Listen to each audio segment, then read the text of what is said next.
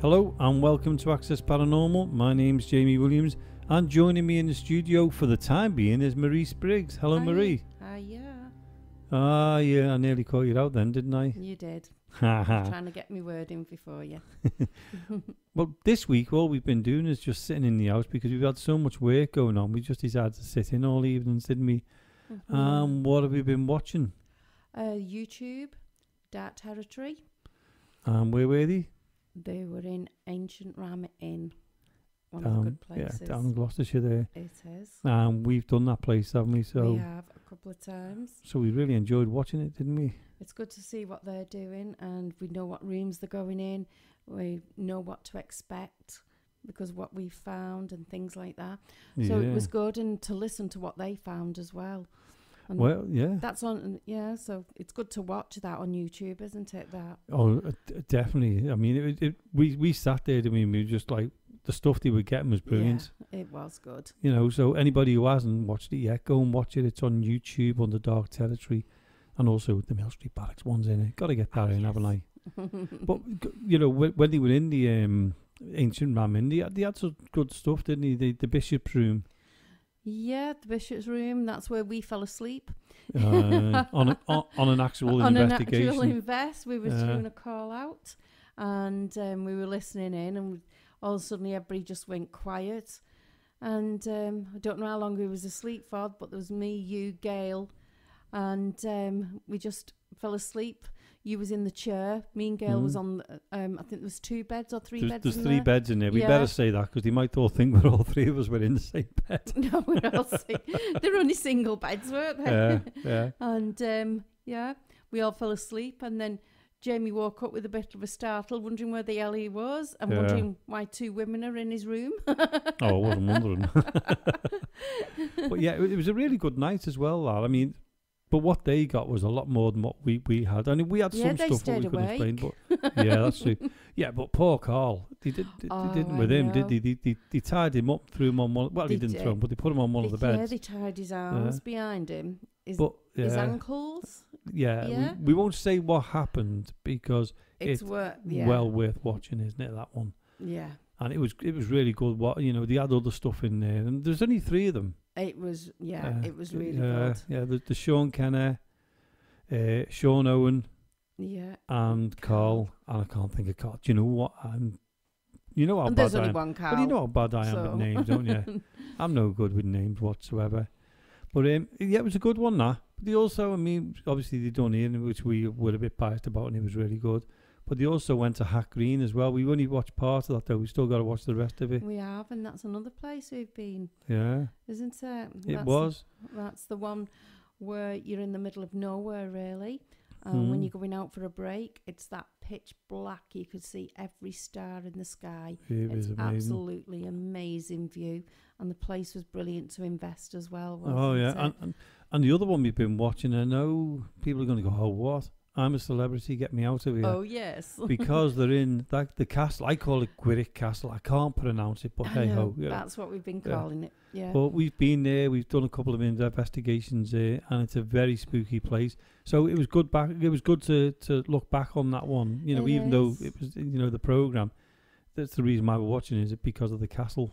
Yeah, because my mum was on about it a few weeks ago, because she's seen it back in the day when it was all done up, all the marble staircase, all everything. She was telling me about that, which I was gobsmacked, because we've only seen it in its ruin.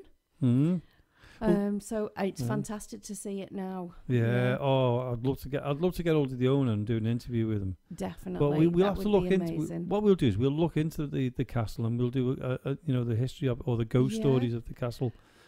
But a little bit earlier on today, because obviously social distance, and Magister came into the studio, and we talked about astral projection, and we told a little bit about his book. So what I'm going to do now is I'm going to play that interview so everyone can listen to what goes on. So I hope you all enjoy this. This is Magister, a little bit earlier on in the studio of Access Paranormal. So joining us in the studio now is Magister, the author of Tread the Dark Night Softly. Welcome to the show, Jay. Hi, greetings, Jamie. How are you? I'm fine, thanks very much. Jolly good. Well, just about all right, actually. Okay. I can't resist. Your book's doing well. Is it? Yep. A lot of people who I've brought it, talked about it too, are all wanting to, want to buy it. And Jonathan, who'll be here in the studio later on, he's actually ordering one, so that's brilliant, isn't it? Excellent, yeah. So before you go, I want you to sign one for him. Not a problem, not a problem. So your books now, you can pre-order it, can't you? You can do indeed. Mainly from Waterstones and Amazon online. Right, and also you've got an email, haven't you? I have got an email as well. It's all lowercase and it's magister@email.com. That's magister@email.com. I'll just spell that for you. magister@email.com. Superb. And you received the books a couple of weeks ago, didn't you? About a week ago, wasn't it? About 2 weeks ago. About 2 weeks ago, yeah. What was it like when you arrived? Christmas all in one day. Perfect. That's a great way of it. And I'm going to get you, because we're going to be talking about astral projection soon. Astral projection, yeah, sure. And you've got a poem in the book about astral projection. Indeed, so I have. Once we've done the interview, could you read that to us? Indeed, I can, yes. Brilliant. So let's go on to the astral projection anyway, because we tapped into it last time you were here. Yeah. And obviously we had a few listeners who were really interested in it. And also you've had people contacting you since then as well, talking about it. So, for those who didn't hear about it, what is astral projection? Astral projection it's an expanded consciousness almost. Most people will know astral projection through the dreams. Dreaming is a form of astral travel. But mainly when I do it, I meditate. I come out of my body and I go onto the astral planes, which there are many, many realms. Mm-hmm. Yeah. And is it easy to actually do this, or did you have to do a lot of training? It takes some practice to do it. Other people are just naturals. I wasn't. I had my first astral projection when I was 14. Didn't go too well, first of all. I meditated. I ended up falling asleep. Woke up because I was ready for my tea. Then my dad shouted up, Jay, come down and get your tea. Yeah. And I kind of thought, okay. So I actually shot up out of my bed and put my hand straight through the door handle. And I realised I'd done it, and I thought, okay, now I've got to go down to my tea, so I'll have to get back into my body. So yes. And then you got into trouble, or almost got into trouble with school, didn't you? Yes, that was an interesting one. About a week or so later, I thought, I've got to do this again and just prove to myself that astral projection is real. And I'd gone to bed about, 6 in the evening, something like that, maybe 7. It was getting dark. Came out of my body and I thought, I've got to go somewhere. Where do I go? So I went to my school, and all that week I'd been making a clay sculpture of a head. Went into the arts department, and there was the head sitting there on a desk, and I managed through will alone to actually knock it off the desk, and it fell on the floor and broke.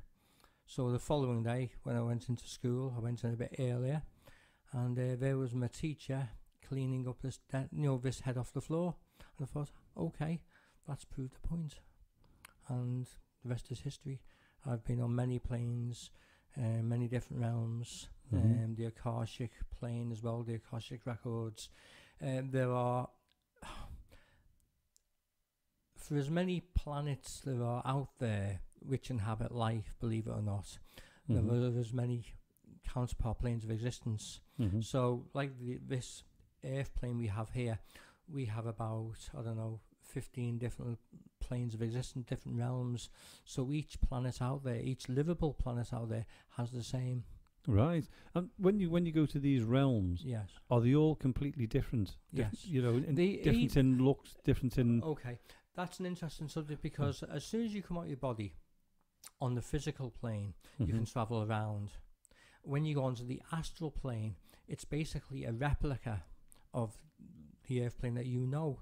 So you can still kind of wander and look into shops and things like that. The further up you go, the more distance it gets from that plane. But you can still hear echoes. Like if I went into the astral plane now, I could hear echoes of you probably talking to Jonathan. Yeah. So the further up you go on the scale, it gets less and less, and then it gets into its own countryside. Right. Yeah. So when you get to these planes, obviously you're in your astral body. Now, the reason why I'm going to ask this is because obviously we do paranormal investigations. Yes. And we're obviously trying to contact people. Yeah. When people come through, Yeah. could they have come from the astral section of it? Yes. Do you understand what I mean? So, yeah. say I was calling out. Spirits reside in the astral plane. Right. So you could, if you were in your an astral projection. Yeah. And we were, in a location, and we were doing an investigation, you could make contact with us. Yes. You can. Yes. Wow, that's incredible, isn't it? No, I'm just trying to get my head around it because obviously we do paranormal investigations, and when we were talking about we said we were going to do the subject on astral projection, could they cross over? Yes. And another question is if you're in an astral projection state, yes, can you see these spirits as much as they can see you? Or yes, you can. You can interact with them. You can, right? Because they was alive there. Yeah. As they ever were here. Mm-hmm. When you think about people say they've died, all they've really done is passed on from this physical plane of existence to the astral plane of existence. Right. So when you astral project, life goes on. Yeah. When people pass on after they so-called die, life does carry on. This is what you call, eventually they'll reincarnate, and they'll come back to learn more lessons from here. Right. Which is what they've got to do. It's like a circle then, isn't it? It's a circle of life, yes. So when you go into the astral projection, have you still got the same thought as you are here? Yeah. So you can think, well, do you know what? I'll astral project to, say, like Australia. I'll astral project to the moon, Mars, Jupiter, things like that. And you can just travel. Can you travel? Action follows thought. Right. In the astral realm. So if you think about it, you think about where you want to be, you will go there. So you can actually think it as well. Yeah, very much so. Right. I'm just getting my head around it because obviously, and obviously for the listeners out there as well. Yeah. So do you just think to yourself, do you know what? I think I'll astral project to. I mentioned Australia before, so I think I'll go to Australia tonight or something like that, and at the click of a finger you can be there. Speed of light. Yeah. It's not necessarily once you're out of your body, once you're out of the physical body, and you think about it, then you will go. Right. Okay. Yeah. So all it is when you meditate, you're changing your vibrational structure. Yeah. Yeah. So the energy part splits from the physical part. Mm-hmm. Yeah. And it's your consciousness more that's traveling than anything else. Right. So now when we die, the only difference is you're connected by an astral cord, which is infinite. Yeah. The only difference is when you die, that snaps, and your soul will then go into your astral body, your consciousness, and then you can. That's it. Okay. So is it like when you go into this astral projection? Is it like virtual reality? When you put the things on your eyes and virtual reality. Yeah. But in a way, it's like virtual reality, if you get what I mean. Yeah. Because if you put them on, you can go wherever you want, can't you? And you can in the astral world as well. Yeah. That's. I was just trying to. Put in my own in like a position where I understand that kind of thing. Comprehend. That's the word. Yeah. You got too many good words for me. But yeah, I mean.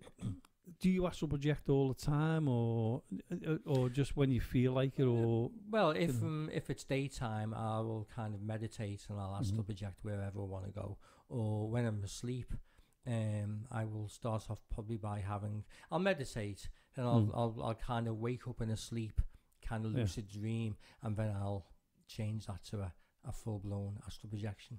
Wow, and I know I'm asking you the questions because you're the only person to know. Everyone does it, Well, I've known you just don't realise they do it. Yeah, but I've known you for years. So you mentioned earlier on about dreams. Yeah. So when we have dreams, is that a kind, like you said, it's a kind of astral projection? The word, yeah. In what way is the dreams connected to like an astral projection? If you understand what I mean. Because in every part we all come out of our body. Our consciousness transcends from this physical realm to the astral realm. Got yeah. Okay. Yeah, it's very complicated. Well, it sounds complicated. It isn't. It isn't. Yeah. Once you understand a bit more, I mean, I'm not clever, but I'm knowledgeable. Yeah. So there's a bit of a difference. And when I've got to ask this, is when you go into astral projection, do you meet anybody else who's astral projected? If you understand, you can, like you meet people here, you can bump into them. Yeah, very much so. Really? Yeah. Yeah. And when my parents died some years ago, in fact, every kind of relation that has, relative that's died in my family, I've always met up with them on the astral planes. So it's like a higher kind of mediumship, if you get what I mean. Oh, it's a higher mediumship. There's no two ways. It's a higher vibration that we travel at. Yeah. So going back to the beginning where you started. Yeah. You became, you were able to do this astral projection. Yeah. What made you want to do it? What started it? I'd had strange dreams and nightmares as a child. I must have been about 4, and I didn't realise I was having these nightmares or what they were. And I probably got to just around 8 years old, and I had one specific nightmare come dream, and I've never forgotten about it to this day, where I saw like a large, dark, foreboding mountain with lightning coming off the top of it.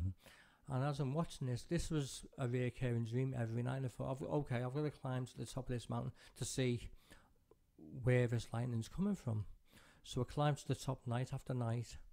And when I finally got on top of it, there was like a flat surface, like a flat stone, like an obsidian flat surface, black, with markings in it and stuff. And then there was like a Stonehenge replica on top of this mountain. And then in the centre of it was a large stone throne, and this kind of Merlin-esque character sitting there.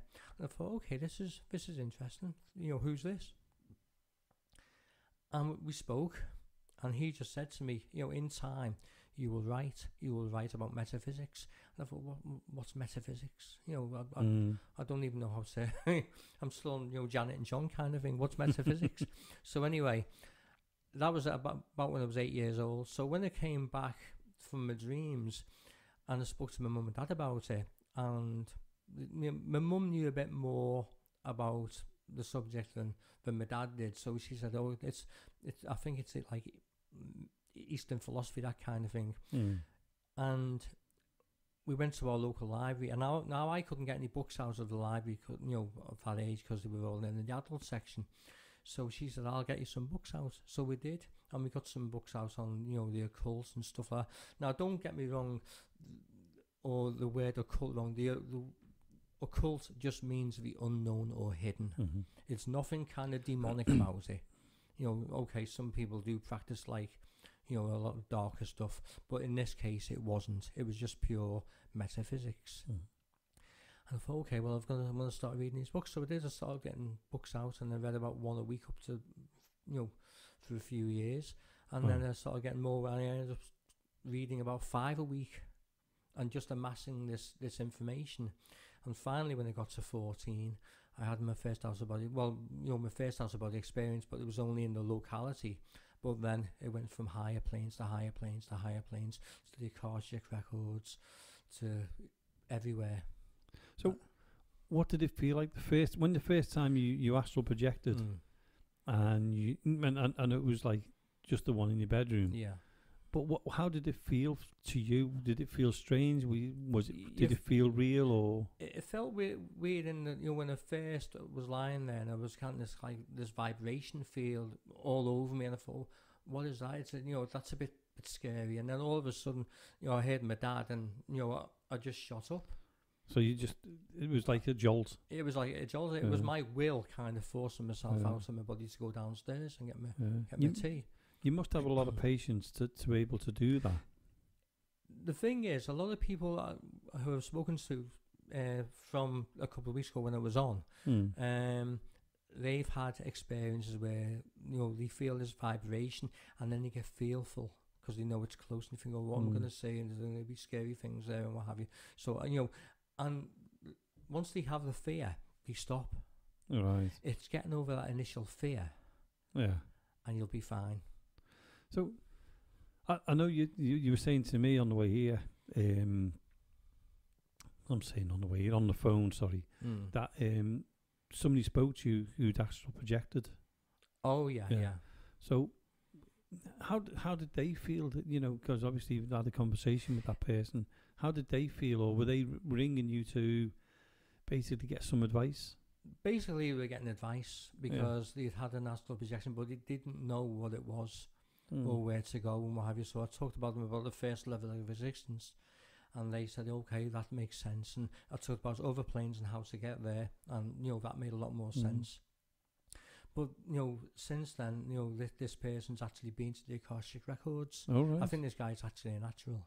Yeah.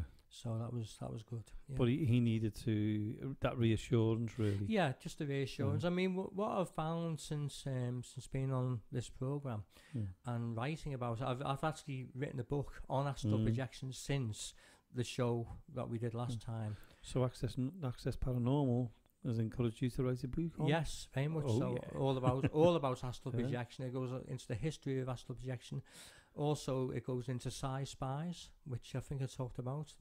Instead of having like a James Bond spy, you have like these spies, which are in the major governments of the world and the superpowers. It's mainly America who've done a lot of research in this, and Russia who've done a lot of research in this. And believe it or not, Germany is where a lot of it stemmed from as well. Right. Yeah. And astral projection, has that been there since the beginning of time? Well, yeah, everyone's been. They were doing astral projection in ancient Egypt. What they did was their soul or astral body was called Ka. Right. And it took the form of a bird, believe it or not. It was quite strange, and I've had quite a number of experiences where I've seen these kind of like a blue bird with a human head, which was quite strange, but that's the way they thought about it. The car, the soul body, the astral body.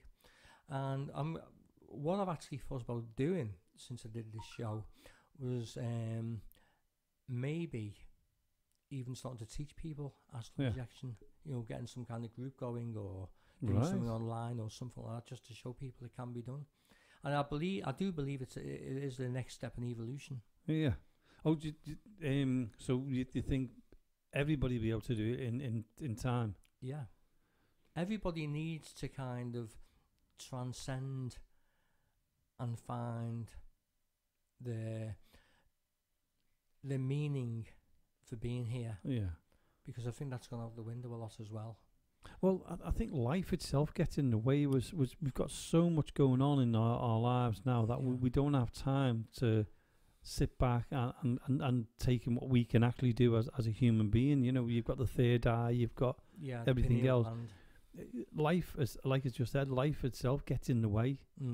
And if you think about it, astral projection's been there since the beginning of time, and so is everything else. We just don't have that time. But would you like to? That's the thing. Well, I'd love to, yeah. Well, then, instead of, I'm not being funny, but instead of people watching soap operas and, rubbish TV, try a bit of meditation, get in touch with yourselves. Yeah. Well, it's like with the meditation, you've got yoga as well. Yeah, you've got yoga, you've got your Tai Chi, which, gets all your meridians ready and what have you. So there's a lot of ways you can just like get into this, isn't there? Oh yeah, there's tons of. So do you think when if we were doing an investigation, and someone could go into the actual astral projection, they could actually see the spirits who were there with us. If they came off the body, yeah, definitely. Yeah. And they could actually not make them. That's the wrong word for it. Is encourage them to talk to us and they could do, but the thing is they might not always want to. I mean, if you think about it, the astral planes exist here now in this place. Yeah, right. There are souls and bodies walking around here now. You just can't see them, and I can't see them at the moment either because I'm in a physical body. So you're talking about these planes, and there's one here now. There's tons here now. So they can just walk around us, wouldn't even know where it existed. Not on their vibration so it's like we're not tuned in that Yeah. vibration at the moment. So it's like another world. It is another world. It is another world, yeah. And how many planes are there? Lots. Millions? Yeah. Yeah. Yeah. If you collected them all together, yeah. Yeah. Because it goes far into the reaches of space as well. And you can go as far as Oh, yeah. your mind can take you. Yeah. Because there's one thing you can't think, and I've always thought this is your mind can't comprehend where the end of Well, the there is no universe is. Yeah. There is no end. That's Yeah. the thing. So when you astral project, you can go as far Infinity. Infinity, yeah. And how far have you been? Or it's a silly question No, to it's not. no Why is it a silly question to ask. question? One It's is not a silly question at yeah. all, So, and it's understandable to ask that. Yeah. I've been to the far reaches of space. Really? Yeah. Have you seen things that I mean, obviously, what I'm going to ask now is UFOs, Yeah. aliens, Yeah. that are out there. Oh, yeah, they definitely Have you seen them? Yes. And they all. I mean, how can What, you the old say- little grey man? No, I mean, sometimes you see pictures of There aliens are and that, many types of alien out there. in different forms. Yeah. Even down to insectoids and things like that. Really? Yeah. Yeah. And they're quite scary to see when you see a full size insectoid. Not as scary as me in the mirror, John. But I mean, have you ever driven? You've been out in your car and you're driving along, and sometimes you don't realise that you're driving your car. You get to that place and think, I don't remember that. Just automatic, isn't it? Is that where do you think that's like an That's out of body almost like experience or It's just almost like a hypnotic state. Well, there's been plenty of stories where people have actually been driving down the road and then they've seen themselves because they've been up above looking down at the car and thinking, I've got to get back in my body because is that I've got like to an be out of body experience? yeah. It's all the same thing. What so out of body experience is the same as astral projection, astral travel. Yeah, it's all the same. Right, I'm starting to get my head around it because it's just like I said, life gets in the way and you don't have time to think about this. But talking to you, it's starting to sink in a little bit, Good. And I mean, how long have you been doing it? Since you were 14? Since I was 14, So so about it's a 70 long time. years. Well. How many? Thank you so much, Jamie. Yeah, that's me not speaking to you, isn't it? About 40 years. Wow. A bit more than 40 years, actually, yeah. And do you get? I mean, I know that you were suggesting about getting a group together where you can learn to astral project and everything else. Have you had many people wanting to do that, or or many people coming to you and saying, "Look, this is happening to me"? But I'm not going to do it on a one-to-one basis because it costs a hell of a lot. Yeah, just like it's like a consultant. I would rather have 20 people in a room, and do it like that. And I was going to say, when people come to you, have you had it has it all been adults or have you had children who I would never teach an experienced adult this? to astral project. A child. I would. Yeah, I'd never do that. But have you ever come across a child or someone who said, "Look, this is what's happening to my child"? Oh yeah. So they can astral project, but obviously, lots they're of too children young can astral to. project. I would never teach one. Yeah, because they're too young and they need to enjoy life. I mean, I would wait until they're 18 at least before I'd teach anyone to astral project. And I mean, have you got many friends who can astral project? I've got a few acquaintances who can astral project. Yeah. Oh. And so, when was the last time you astral project? I've got to ask that before we go on to you. Probably last night. Really? Yeah. So, Jay, just before we finish, have you got a poem in your book of astral projection? Well, I'm not asking. I know you have. If you had have asked me a bit earlier, I could have got one ready for you. Yeah, well, you can get one ready while we're talking to you. So, while I've got ask another question as well. Is when you astral project, can you go into the future? Yes. And can you go into the past? Oh, yes. And how easy is it to do that? Is it just like you were saying before? It's very just easy thought? to go into the past. I've done that many times.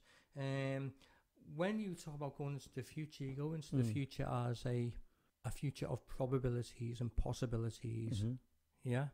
Could you because explain it hasn't happened, but it's possibilities and probabilities. Right. So when you go there, it's a possible that could happen. Yeah. It's not saying it will happen. It's not saying it will happen. Right. I've got it's like if you look at string theory or you look at the program sliders. Right. Each slide is a possibility and a probability. It's not saying concrete. So each time you kind of with string theory, each time you travel to a different, domain kind of thing, it's just another branch of the tree, which is part of your possible life. So when you go out there and you say, right, I'm going to go to the future. It's a possible future. Yeah, it's a probable future. You can't tell your future. Obviously, you know your past. Yeah, but you can't tell your future. Yeah, that's it. Even when you go there. If I could do that, and I've been asked before now to get the lotto numbers and predict winning horses and stuff like that. Now, I've only ever done that once. Really? I predicted a horse was going to win the Grand National back in about 1980, something like that. And I predicted that West Tip would win the National, and it did. And I think my dad put money on it, and it won. A few years ago, I looked into the lottery numbers, and I thought, okay, well, let's try this. And I think it was the first time I'd ever done it. I won about 150 quid. But I thought, well, it's I wouldn't something. rumble at that. So I wouldn't say I'm not gonna do it again, because it's astral travel, astral projection isn't for this. It's not for self gain. Yeah, it's more for knowledge than anything else.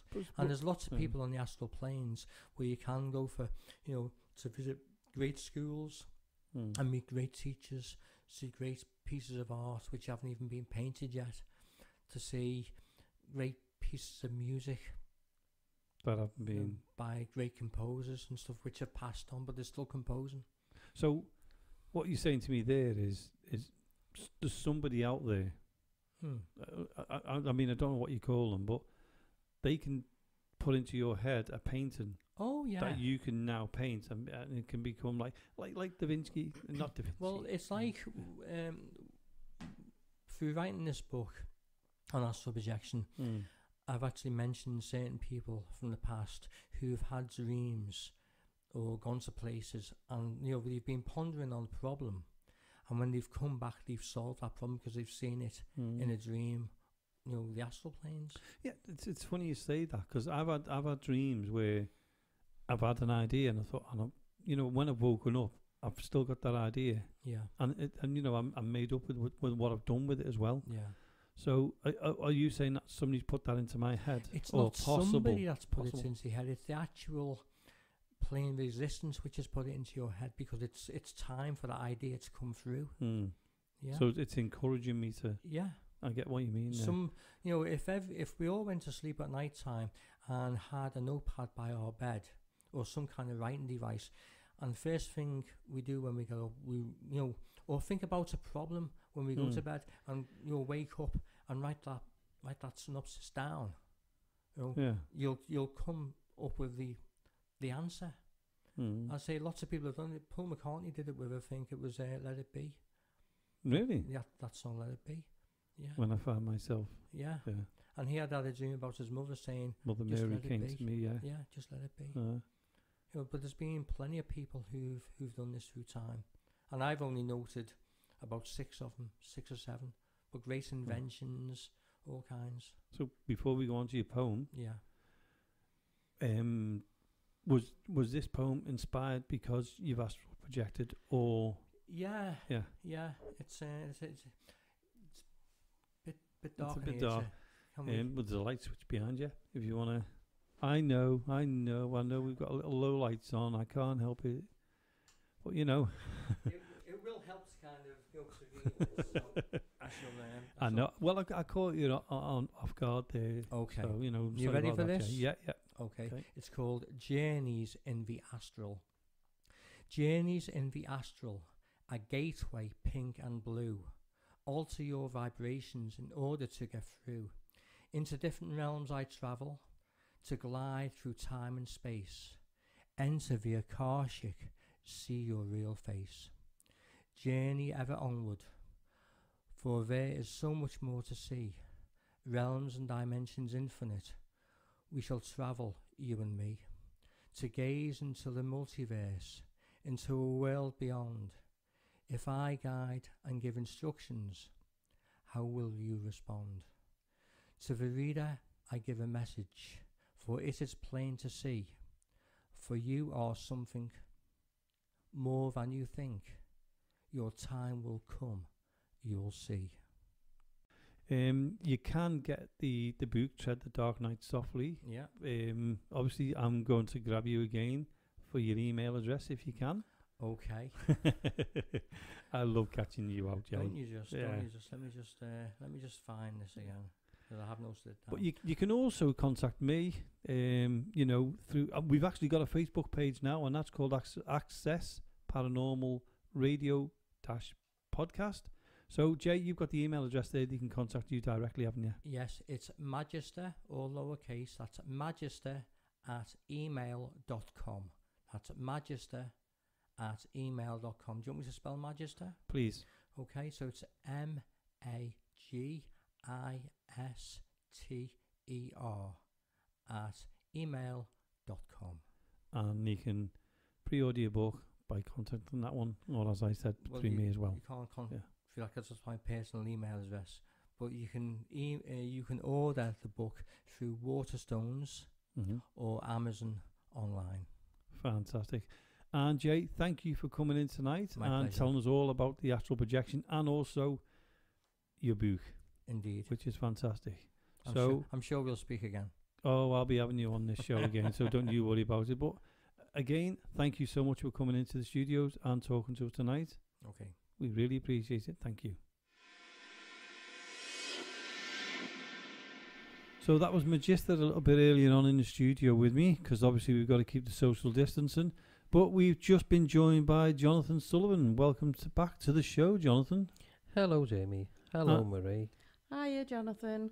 So I'm here as well. What are you trying to say, mate? I know you're here. I was talking to you earlier on, wasn't I?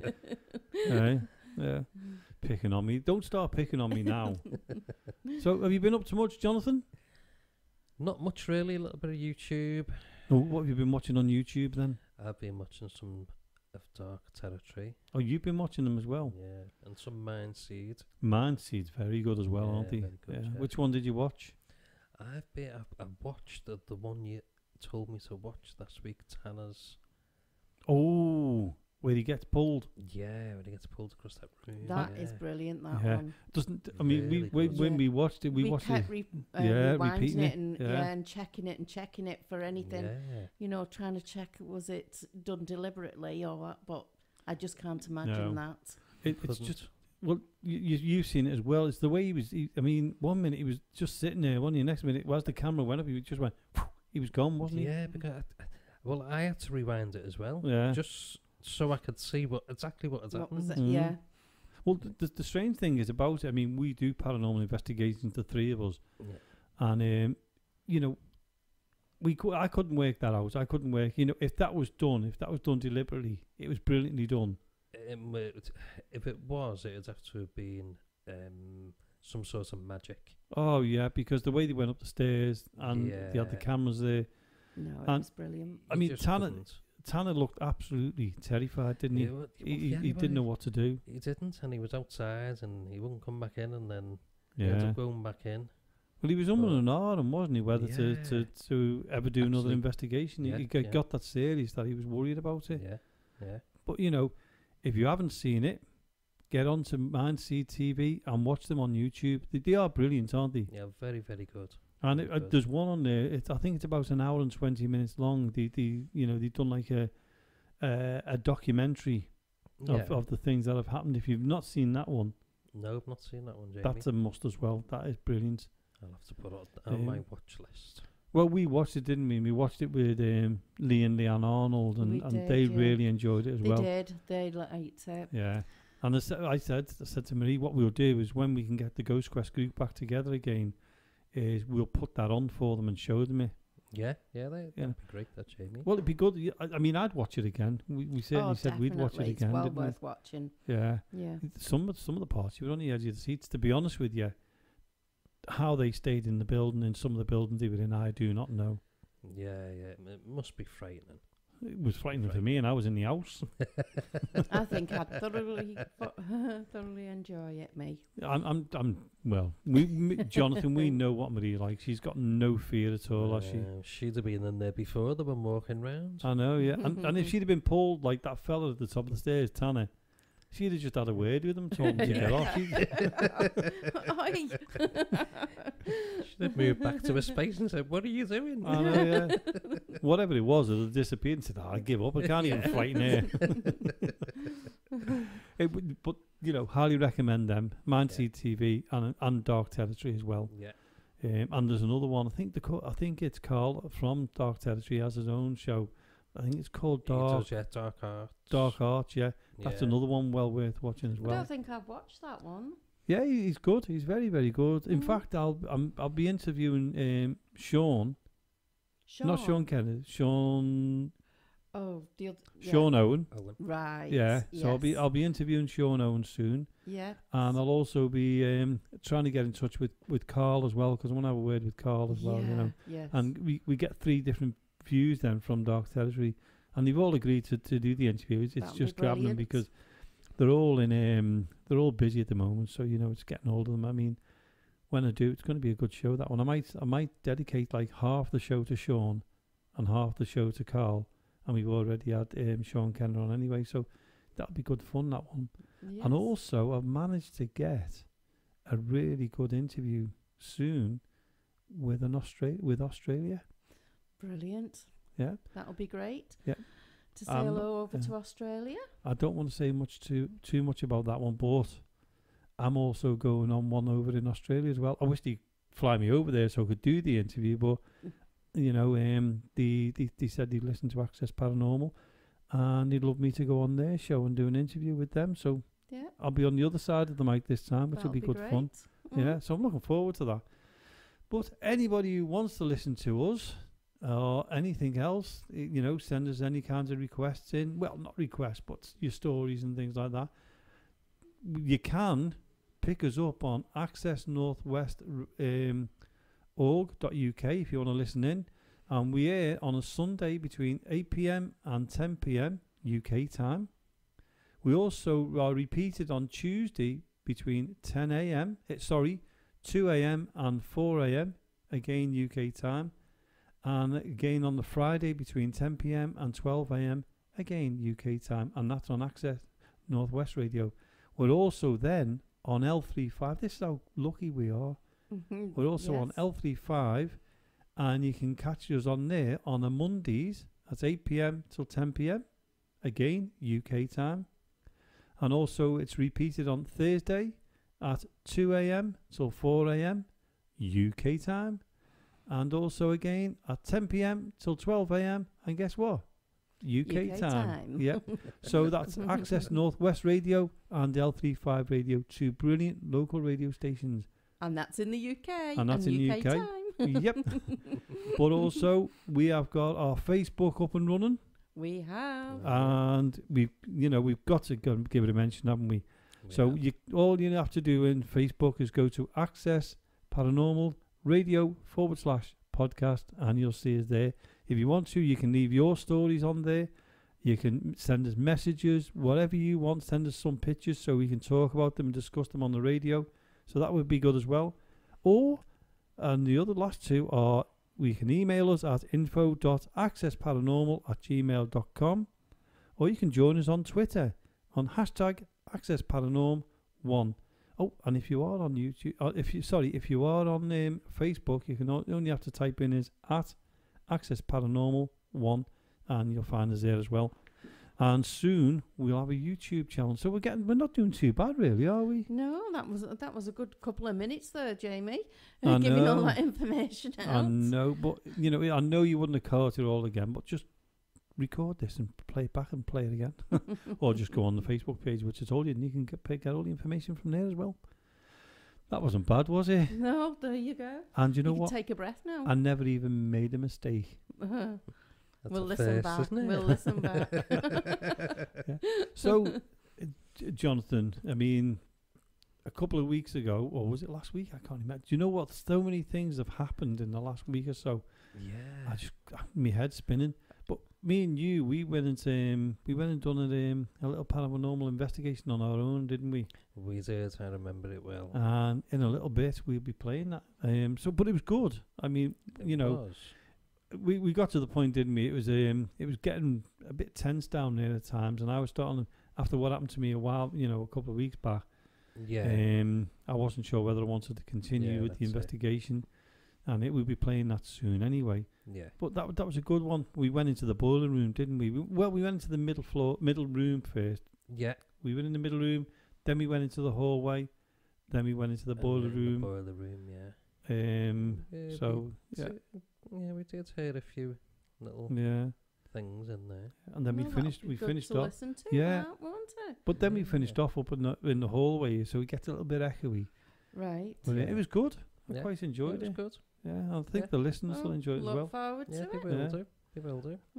And one thing I haven't mentioned is near the end of the show. Okay. I did a great interview with Crissy Rock. Yes. And Lady C. They came into the studio. They were actually here filming.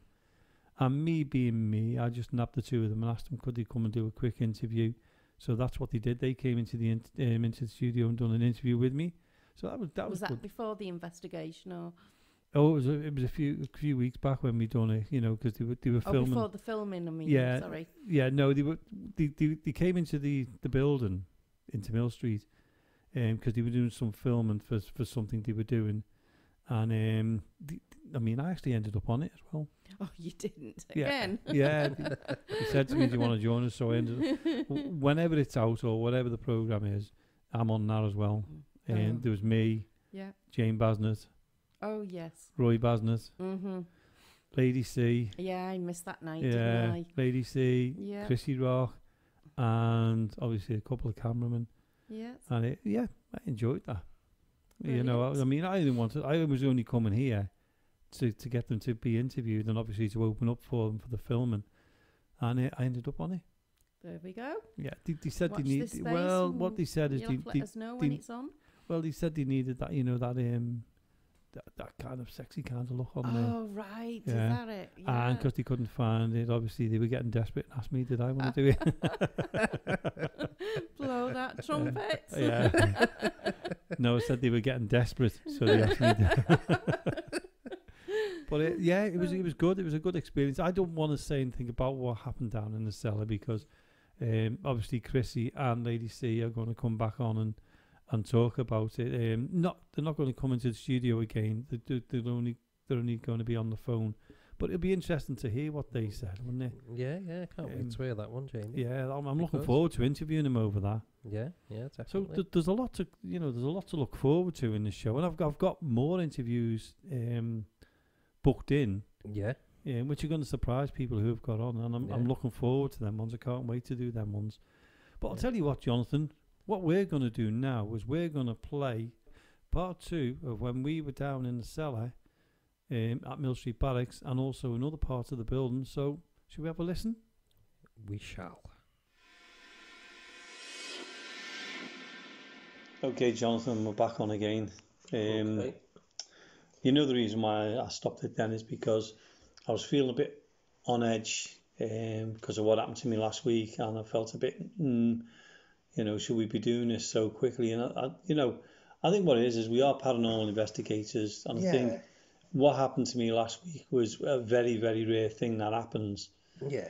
And obviously it's still a bit sensitive with me at the moment because I'm still trying to get my head around it all. But after a little bit of a chat with you just then, we've decided to carry on. We'll carry on. Yeah, there is 2 of us. I mean, I'm thinking about it now. Last week I had Sean on the phone and there was just me in the building. This week, there's me and you. Yeah. And we've done it loads of times. We've done investigations loads of times and we've been in rooms like this on my own. But I think I was starting to get the atmosphere feeling a bit vulnerable again. And I think it was though, wasn't it? Yeah. So, we'll carry on. Yeah. I had a good think about it. I was a bit nervous. I was a bit tense. And I was thinking, and I said to you, should we go back up into the studio and just do our chat up in the studio, but we decided to carry on. Yeah. So it's a natural feeling. Yeah, of course it is. I mean, I think if anyone would have been in that situation, I think they'd all be a bit on edge for a little bit. Yeah. But do you know what? I've been doing it for 10, 12, 13, maybe 14 years now, so I should be used to it. I know. Should be used to it. Come on. Come on, should we? I even jump when I see myself in the mirror when I walk past it a few times, so I'm bound to be on edge. So I think everyone jumps when they see you, Jamie. Yeah, well. And that's when the light's on. Right, so what we'll do, where do you want to go? Do you want to go into the boiler room, or do you want to go into the hall? The not the hall, the centre of the centre. Should we give 5 minutes in the centre? We'll have a little go out there. And then we'll go into the boiler room. I'll go, have a boiler room, yeah. I mean, we might just pass the boiler room and run up the stairs if anything really big happens, but you know. Well, there you go. Well, I might leave you down here. Yeah, no, I wouldn't be that cruel. Yeah, I would. Right, so we've been here loads of times. We've done the cellar, this part, and watch your head as well, Jonathan. It does hurt. I'll tell you that now. So what we're going to do is we're going to stand here, and in a second I'll turn the torch off, and then we'll see what happens. So there's the light off, and let's just get our eyes adjusted for a second. Yeah. While they're getting adjusted, I'll just give a call out again. If there's anybody here with us now, if you're around and you want to come forward, please come forward. If you can show us your shadow, like you've done many times in the recent weeks, we'd love to see it again. We'd love to talk to you. Can you come forward?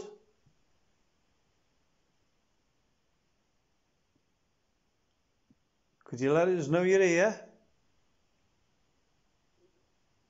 What I'll do, Jonathan, I'll stand on the opposite side to you. Yeah, come on. Only because I can run faster and I can get past you quicker. I'm small, I don't have to duck to get past them beams. Yeah, I can trip you over. Right, you ready?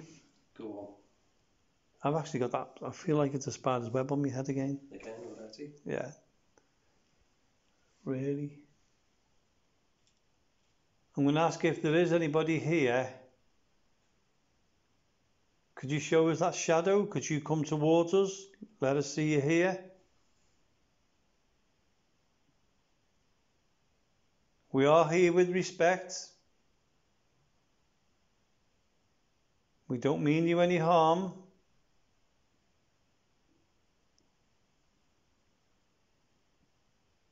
Could you walk towards us? Let us know you're around.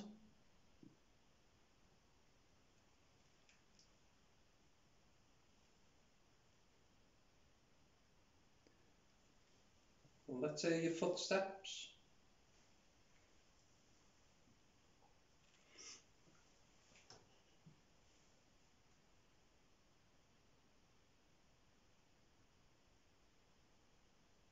We don't mean you any harm.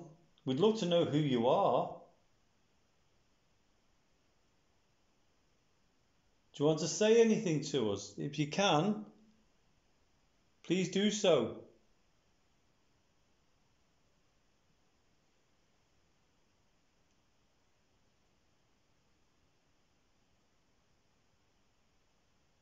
Are you glad we're here?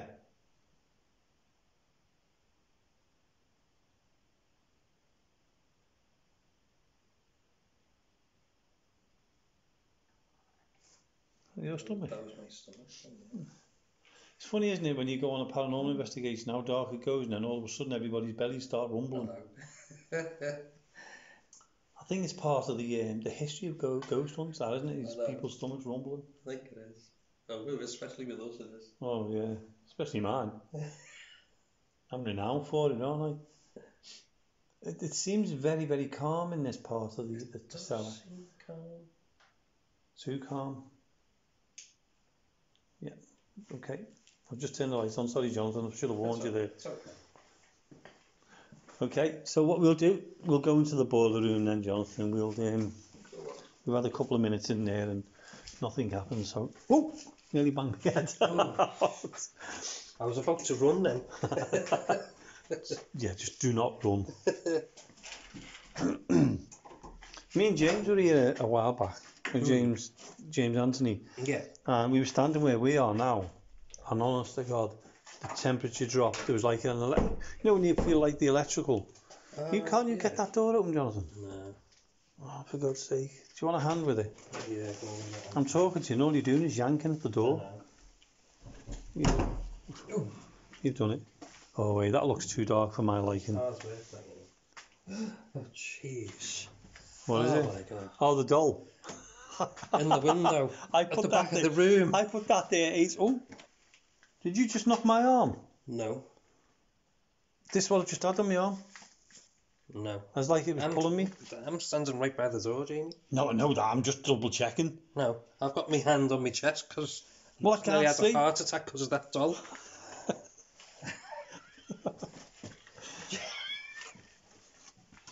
Sorry about the doll. I put that there. When was it? I put that there. Oh, do you know it was a couple of weeks ago when I put it here when we done the I don't even remember what the Halloween. Do you know what? I'm not on edge. I can't even remember what I'm talking about. Yeah, the Halloween night. I put that in there. You could have forewarned me. Oh dear me. Well, he's got it's a bit dusty in here. It's kind of dusty, isn't it? Yeah, I can feel it in my throat. Did you hear that noise? Yeah. My phone just vibrates. It's in my hand at the time. No, did you not hear that? No. Okay. It was just... Do it sounded Oh, like a dragon sound. that's the second time in here tonight, that. Did you see... Did you not hear it? No. Can you do that again, please?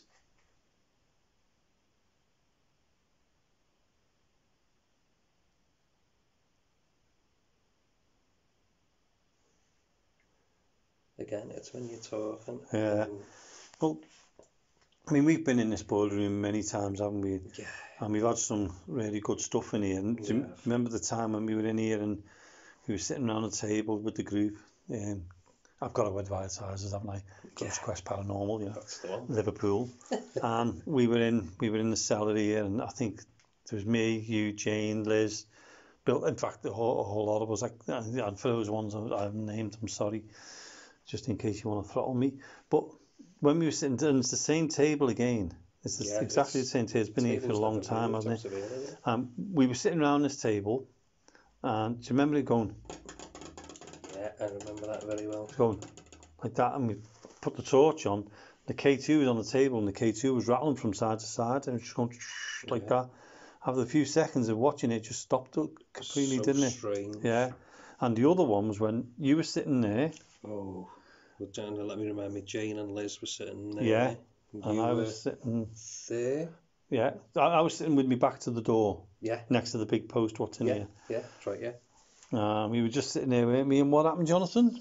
Well, somewhere between Liz and Jane, a hand came through. An actual it looked like an actual real hand, like an apparition. Yeah. And then that went, and then we asked for it to do it again, and it was as if it had come down above the table and down like that. I always remember that. Never forget that. They were the two good ones. And then we were in here, I think James Anthony was in here with us, and we were in here and we were sitting around, we were calling out and you could hear. And we were sitting still as anything, and you could actually hear that, you know, in here. Yeah. That's what it's been. It's not a room that we come into that often. We haven't done it. Jesus. I've just... For a while. Will you stop messing around with that torch? Yeah. It was that tall. Oh, man, I'm going to take that torch. I'm going to take that torch off you in a minute, because, like, oh my God. Payback. Yeah, and do you remember the time... I wouldn't mind. I put it there. Yeah, I know. But do you remember also the time when Liz was sitting there, Liz War? Yeah. I was sitting here. Yeah. I think it was Lindsay who was sitting there. It's funny, I remember where everyone was sitting. Yeah. Jane was sitting there next to Liz. Yeah. Bill was sitting here. And I think it was Michelle Cook who was sitting here. I'm not sure. And what we were doing is we were calling out and everything else. And I got that, like, somebody grabbed me on the hip. Yeah. And I thought it was Liz messing around. But when I looked where Liz was, there was no way she'd get around to do that. Yeah. And then, because I was leaning against this piece of wood here. Yeah, it's like the two posts. Yeah, the post, yeah. The tables in between, isn't it? And I looked where Lindsay was, and for Lindsay to try and to wind me up and do that, really.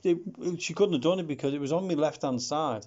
Yeah. So Liz would have had to have a 5-foot arm to do it. Yeah. And Lindsay would have had to twist her arm to a point that she'd have had to be made of rubber. Yeah. And that's when I knew then I had been, you know, something not from our world that actually made contact with me, which was good. Yeah, you know, that's right, yeah. And that was in here. So we've had some really good stuff in here. And then you got the fella called John, who you were calling out for before. Between me and Bill, wasn't it? Yeah. I think I got John and Bill said Harrison. That's right, the surname. Yeah, and then, actually... Yeah, you looked it up, didn't you? Yeah, I've looked it up. Yeah, and he was in the war, and he's actually on the Roll of Honour. Yeah. Died in action. Yeah, which is sad. It is very sad. But it was nice that he was around, you know. Yeah. But yeah, Jonathan, will you stop messing around with that torch? I'm talking to you, and all I can see is this little baby child lit up in the dark. You know, it's just the only thing what's lit up, and all I can see is you talking and moving the torch. So stop it. I'd say I'd kick you out, but no, I wouldn't. You'd be left on your own. I know. I'm on the get away with all kinds tonight. And you know what? That's another one James Anthony done. I came in here one day. I was showing like people around and explaining the paranormal stuff and everything else. I was moving that paranormal and everything else. Paranormal. Looks on the table, and what's James put on the table in wax? Jamie. I scraped the rest of it out what he put because you know. Not very nice. Yeah, no, but he will get paid back for that one, you know, because he easily frightens, doesn't he? So you know. Yeah. I noticed that one a while back. Yeah. That was one of the classics, wasn't it? We'll have a laugh about that later. But should we go back to our seriousness and do an investigation? Yeah. Should we both sit down?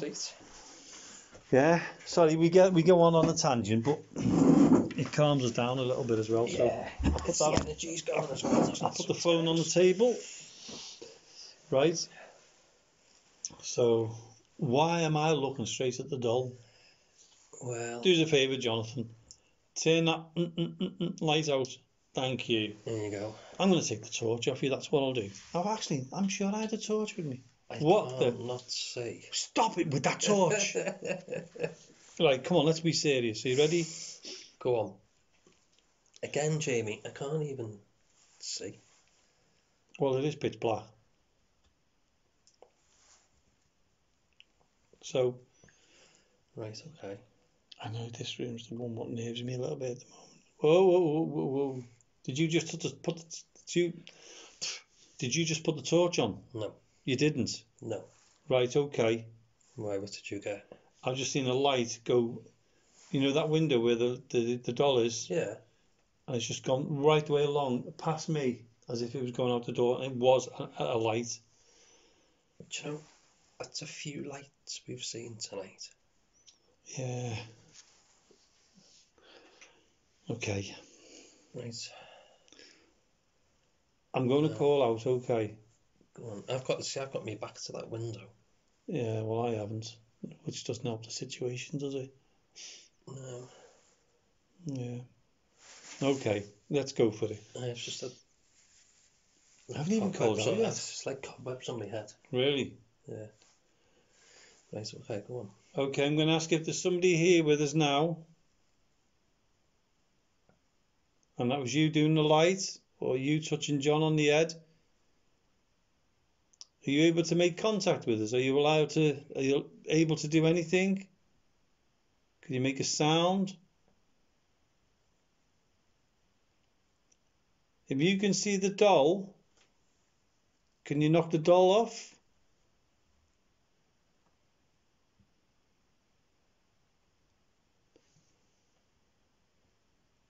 Are you hearing that?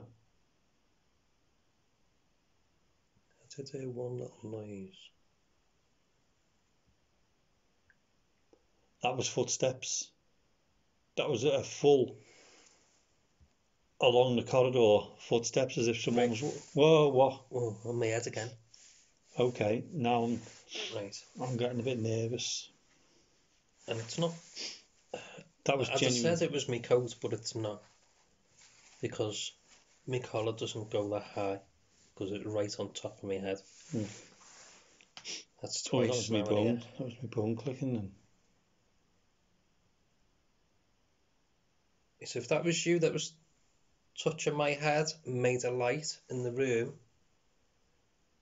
can you come and tap on the table? Or just make a noise and let us know where you are. We don't mean you any harm.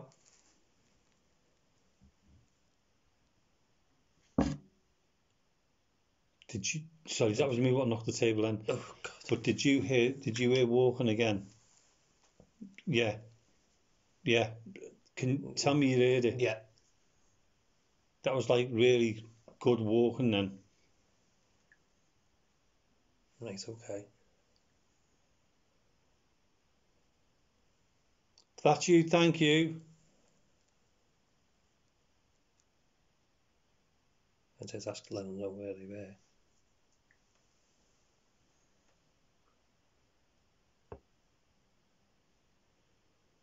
This is so much. I feel so much tension, I feel tense. I feel a bit unnerved. You know. On edge.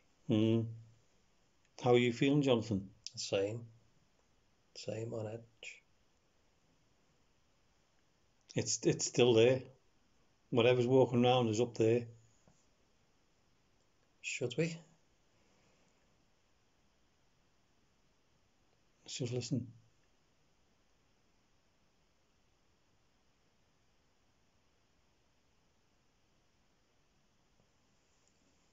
I can hear walking.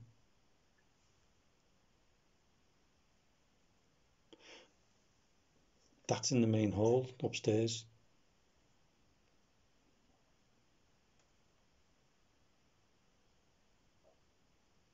Sure. That was a definite tap.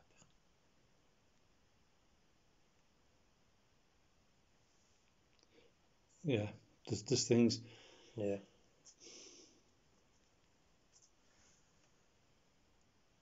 I've never known this place to be so.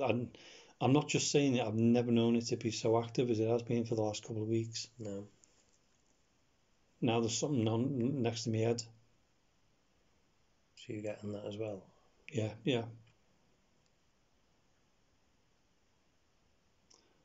Are you here with us now?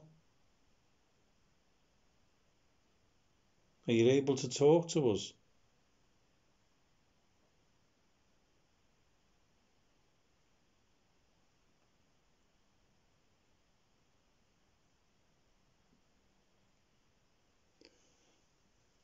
Upstairs. That's clear walking, Jonathan.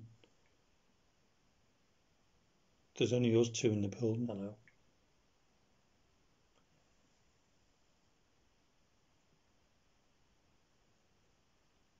Do you know what? I think we need to go up there. I was just going to say, do you think we should go up? Yeah. And investigate? Yeah. Well, it's near us at the studio as well, so come on, let's go up, because that is I'll let you go first, Jamie. Yeah. No, you can go. Yeah. Okay. No, I'll go first, but give us the torch. Yeah. Oh, this is like. I just thought we'd have a calm, relaxed night tonight, Jonathan. But do you know if I come up with any great ideas again, Jonathan? Just you know. No, yeah, they go. What do you mean? Yeah, great idea. That's what we do, isn't it? Just shine the torch there a minute. That's what we do. Oh, that is. Did you hear the walking up here? Yeah. I'm hoping we captured it, but. Hello? I think we'll abandon the cellar for a bit now. Well, for tonight anyway.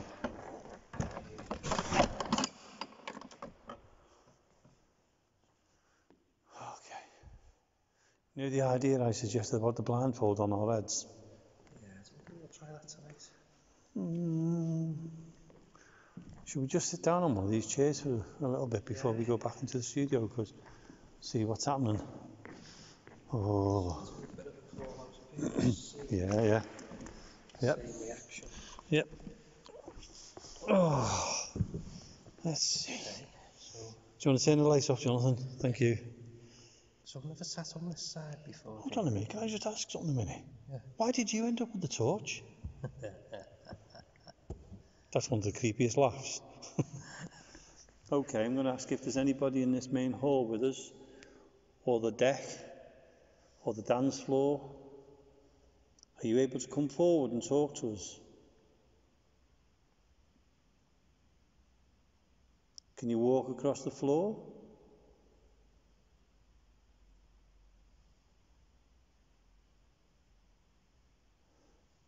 Are you able to let us know? Do you hear something over there then? No, I was just going to say to you, Jamie. Did you see the light by the doors? I heard something over the far side, but whether it's near the door, I don't know. By the doors, but not on the doors, but where the cupboard. Yeah. You switch the lights, the light switches out. I was going to say to you, would it be a car going past? But the car would basically light up the whole room, wouldn't it? Car's just gone past. Plus, it's one way. It would. I mean, we're looking. Yeah. There's no lights outside. No. I'm going to ask again if there's somebody here with us in the main hall, or as you would call it, the deck, or as some people knew it as the dance floor. Would you be able to come forward to us, or walk across the floor, or make a sound?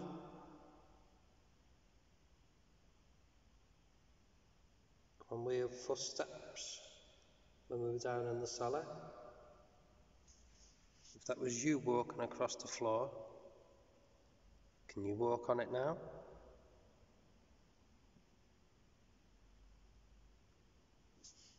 Did I feel the floor? Did I walking on the floor then and like the floor vibrates? Yeah.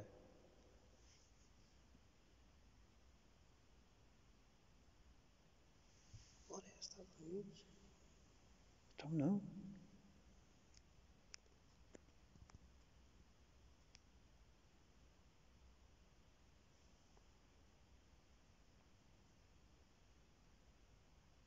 It's you're just waiting for something to happen now because cigarette smoke. They would have been allowed to have smoked in this room, in this building at one time, wouldn't they? Yeah. Tell you what I'll do. You sit this side. Light again. All right, I'll stay this side with you. Every time you said that light, I'll just change my mind. What I was going to say is I'll go and sit over there. Yeah. Over that side of the building. You sit over here. Stay where you are. Yeah. I'll have to take this with me, so I wouldn't be able to hear you that much. But this is the kind of walking you could hear, John. Not as loud as that, mind you, but... Okay, what I'll do, first of all, I'll stand in the middle of the floor. If there's somebody here with us now, if you can see me or Jonathan, can you make yourself known, please? Can you come towards me? I'm in the middle of the floor. Or I'm going to walk to the bell. Can you make the bell ring? Jeez. This floor's so creaky, Jonathan. Okay. Now you've done this a few times. Are you able to do it again? Can you copy me and do this?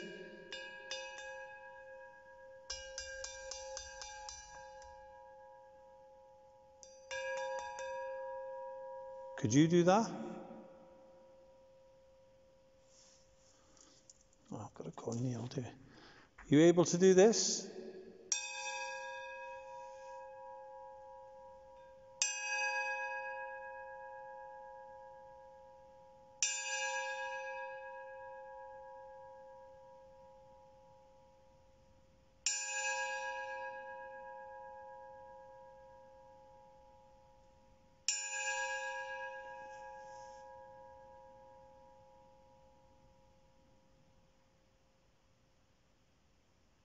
If you could hear that, could you walk towards me, please?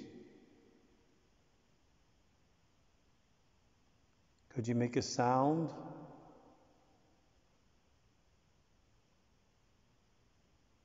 I'm going to ask you to walk across the floor. Walk towards me.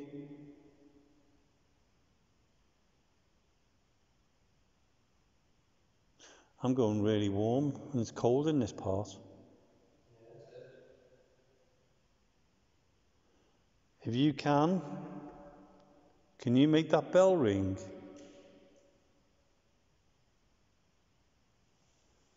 Could you copy me? I'll do it once more. If you're able to do it, can you copy me?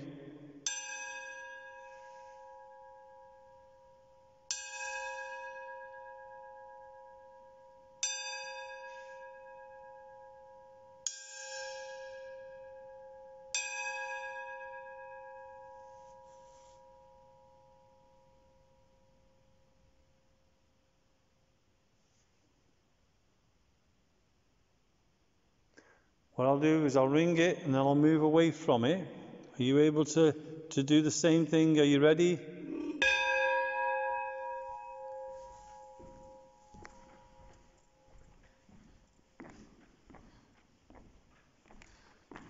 I'll go and sit over this side, Jonathan.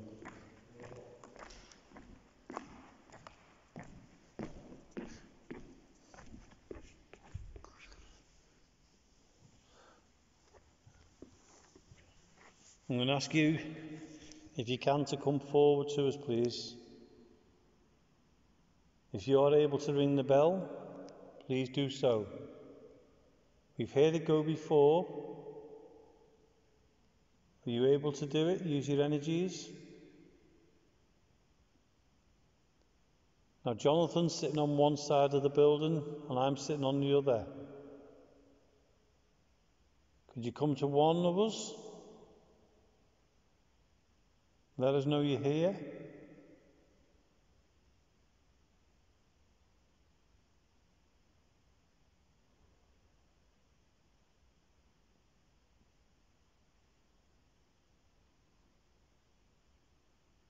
I heard a noise. Sounds it's moving towards the kitchen. Yeah, don't say that, I'm on that side.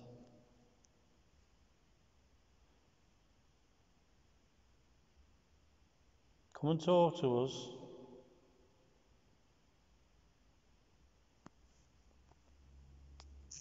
Could you show us you're around, please?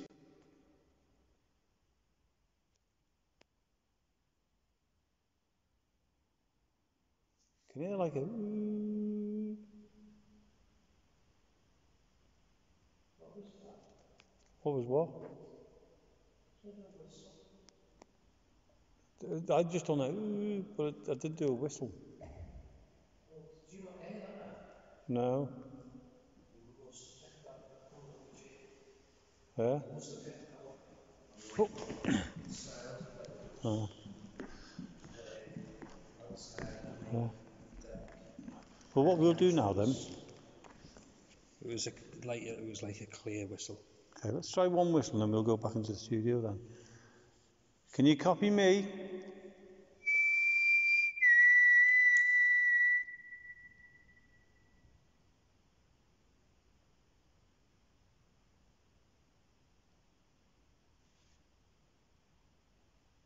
We do it again. Can you copy me, please?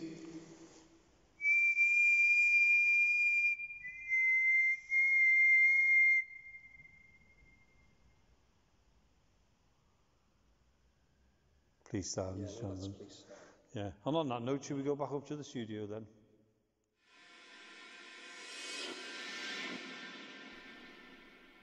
Well, Jonathan, that was our investigation down in the cellar at Mill Street and then also in the main hall.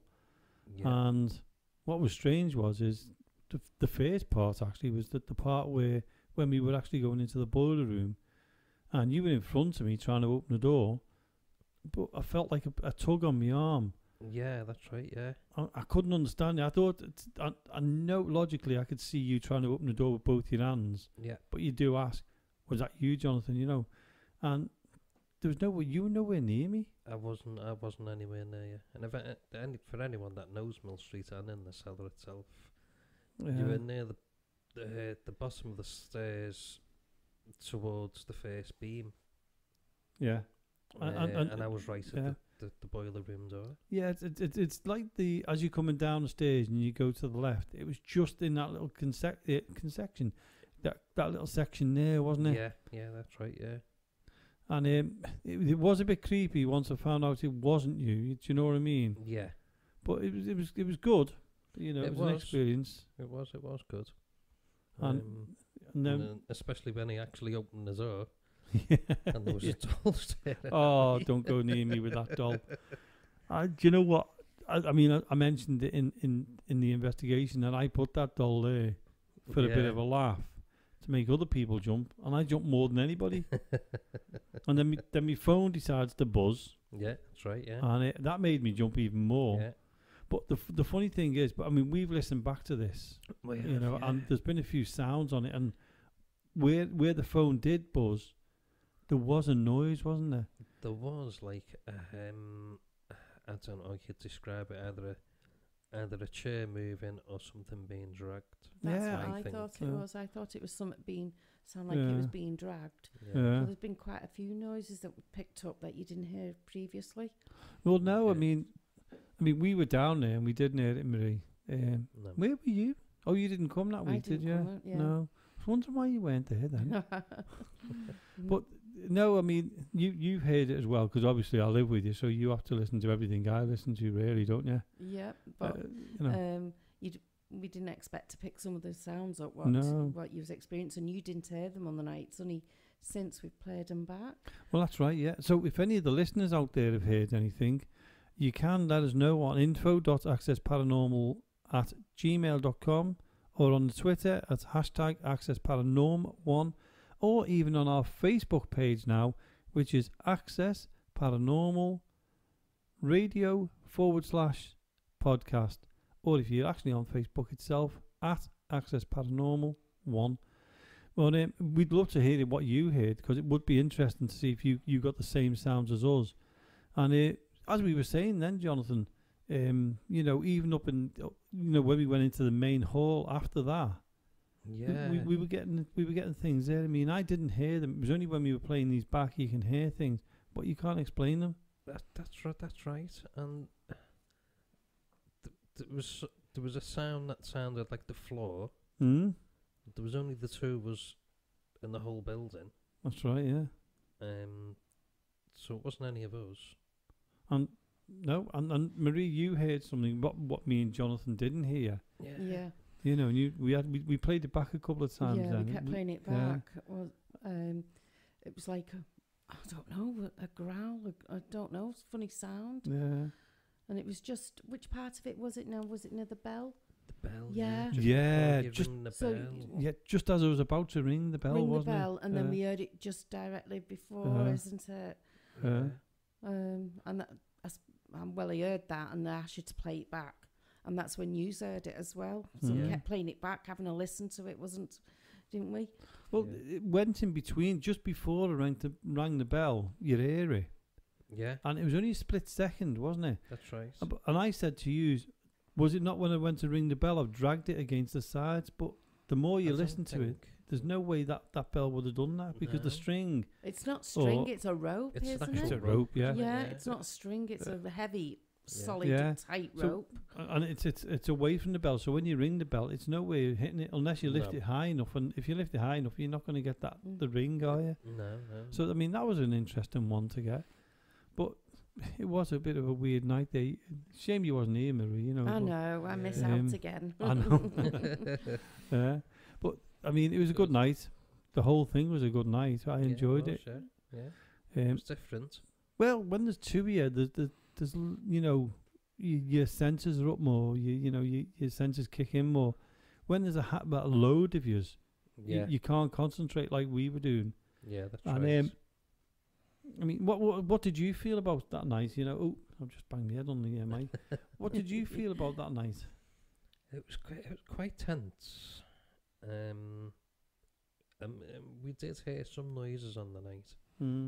but we certainly never heard some of the noises that we've heard once we played it back.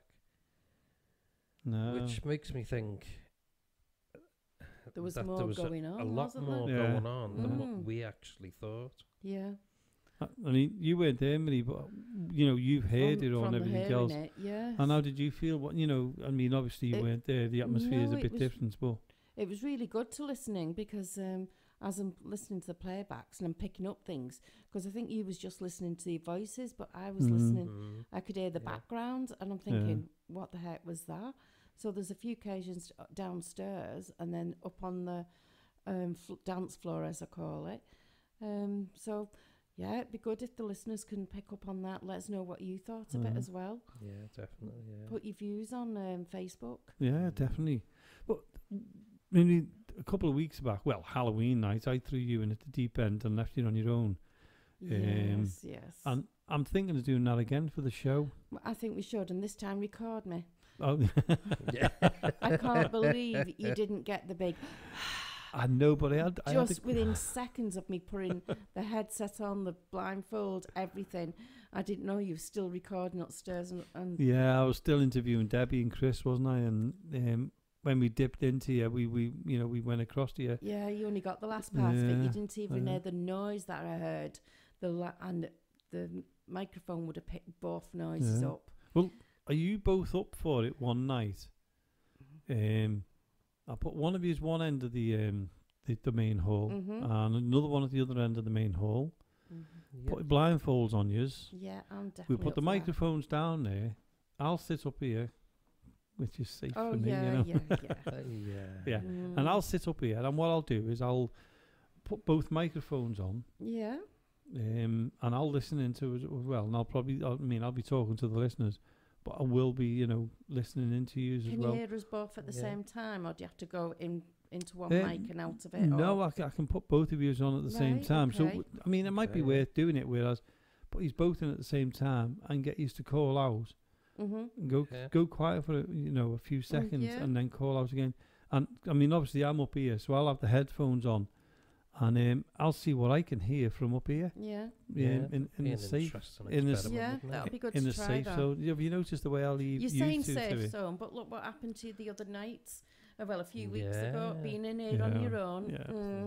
Yeah, they might leave us alone down there and just come up to you. Yeah, they might just, keep you company instead, Jamie. Yeah. Are you two picking on me? Trying to scare you. Yeah, it's working. Yeah, thanks for that. You're welcome.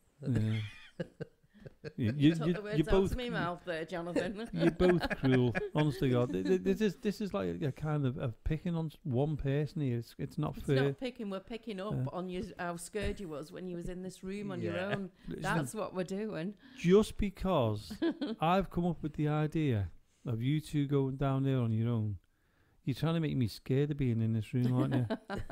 Right. Was something called chicken there? Is it going on? No. Do you know what? I'd do it. I'd quite happily do it if there was 9 or 10 of us. It's not a problem at all. No, I'm up for that, definitely. Yeah, I'd like to try it. Me too. I'd like to try it, but in the warmer weather.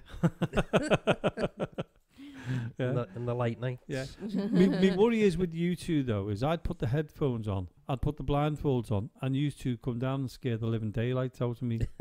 Whereas I wouldn't do that. I'd take it serious. You wouldn't do that. Yeah. I've told you, we were on about doing a sleepover here, weren't we? And what did I say? If we're doing a sleepover, I'm going to make sure that each and every one of us has got a little bit of string tied to us. So if one moves, we all move. Because I know that you two would leave me in the cellar on my own. I'd never do that, Jamie. And and John Dagger, who is actually, I forgot to tell you, didn't I? John Dagger will be joining us in the studio next week, which will be great to do. Yeah, and he's another person who would scare the living daylights out of me if he got the chance. Sniper once he gets going. He's stealth, isn't he? He's got that. Is. You don't know where he is because he's been in the Marines. Yeah, he's good. Yeah, 1 minute he's sitting next to you, and the next thing he's right behind you. Yeah. You don't even see him move, and that's with the lights on. Yeah, sorry, John, we're just giving out your secrets here. So, anyway, let's move on. And as I said to you earlier on in the show, we did have Crissy Rock and Lady C come to visit me. Well, they were coming to visit the bill, and I just kidnapped them for an interview. So what I'm going to do now is I'm going to play that interview. So I hope you all enjoy Crissy and Lady C. Hiya, this is Crissy Rock, and you're listening to Jamie Williams on Access Paranormal. Ooh, stay tuned. So in the studio now we've got, well, Cagney and Lacey of the paranormal world, also known as Crissy Rock and Lady C. Welcome to the studio. Oh, thanks for having us. We're dead excited to you. Oh, I'm very excited. It's lovely to be here. Thank you. Have you not been on a ghost hunt before? No, but I have got a lot of paranormal feelings towards ghosts and the paranormal. You know, I have been studying it for quite a long time now. Right, and I know, Crissy, you've been on quite a few paranormal investigations, or was it just the one? Well, it was just the one, really. It was just the one, really. And we got locked in overnight, which was fun, like. Yeah. But the women who took us were screaming more than we were. Because to me, I'm not wanting to be afraid. Mm-hmm. Because you can frighten yourself, and it's not something I want to be. I want to sit. And that's why I said, you know, to call it, you know, the Cagney and Lacey, because they were detectives and we wanted to investigate. That's why I thought it'd be a fun way to, you know, have a nice night and not be disrespectful to the spirits. Yeah. But, you know, to have fun and entertain. That's what I wanted to do. And now tonight you're at Mill Street Barracks. You've never been here before, nor have you, Lady C. What are you expecting from tonight? Lady C, what are you expecting first? Well, first of all, I'd like to feel the energies of, like, the spirits themselves, letting them know that we're here. We're not here to make a fuss over them or to take fun out of them. It's for them to let us know that we're friends of theirs.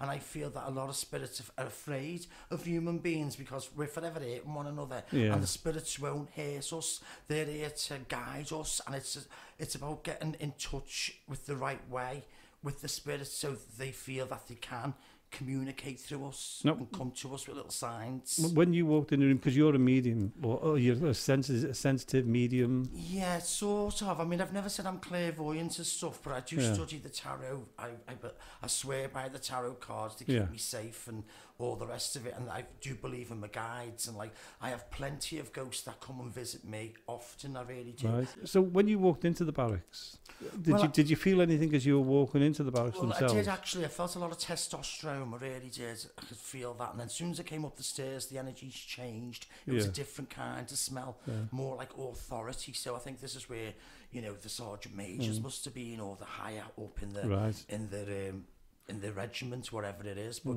I can feel a lot of still feel the testosterone, and I actually can sense that there's been, you know, a lot of hard work that's happened here, especially with young men as well. Yeah, I can sense that, and a lot of actions happened here as well. You know, really has to have trained very, very hard. I can get that. And I think it's left a lot of happy souls, because there's also very happy memories here from a lot of the spirits that I can feel. Yeah, and when I come up the stairs before, I could sense the invisible spores. Now I see the invisible spores as like an orgasm, well, like an orgasm, whatever you call them, like a bacteria. That'll do. Like a bacteria that's passed. Yeah. And they become like the invisible spores, which like live in corners of like damp places and stuff like that. And they can bring out like a nasty sort of ghost, if you like, because they're not happy. They haven't sorted themselves out yet. And that's why people feel sad and miserable in some cases when they're in buildings that are damp and all the rest of it. And if you've got a low immunity system, that can sort of ghost you in a negative way. Whereas we've come here today to meet happy souls and happy spirits that have gone across, because I believe they're more scared of us than we are of them. And you don't know nothing about this building at all, do you? Nothing at all whatsoever. No, I do feel there's a lot of masculine energy that's happened here, and a lot of connected with ships and the sea and stuff like that. and the army and the military and stuff, which and before that, I mean, I found out that there was a morgue here at one time as well, laid to rest. It was. You know, and it's like, if they were in the war and stuff, maybe, you know, they're at peace with themselves now, because I don't feel any strange mad energies or heavy energies at the moment. I think they're like sort of grilling us, because it feels quite nice, like checking us out, if you like. I mean, I usually go very, very cold, or when shadows start changing, it's like that's when different entities come about, and then you feel them, they let themselves be known. So Crissy, you've also never been here before, and you've travelled all the way, quite a distance to get here tonight. Yeah, I've travelled up from Norfolk, but I'm really interested because I used to live in St Helens and I never knew this place existed. So to be so close to where I lived in St Helens to this place, and I've never heard of it, but I am, just like Lady say, interested in the paranormal. And I also think, you know, why do some spirits stay and some go? And you know, we're all born and we all know we're going to die one day, and when you die, in our terms, we're laid to rest.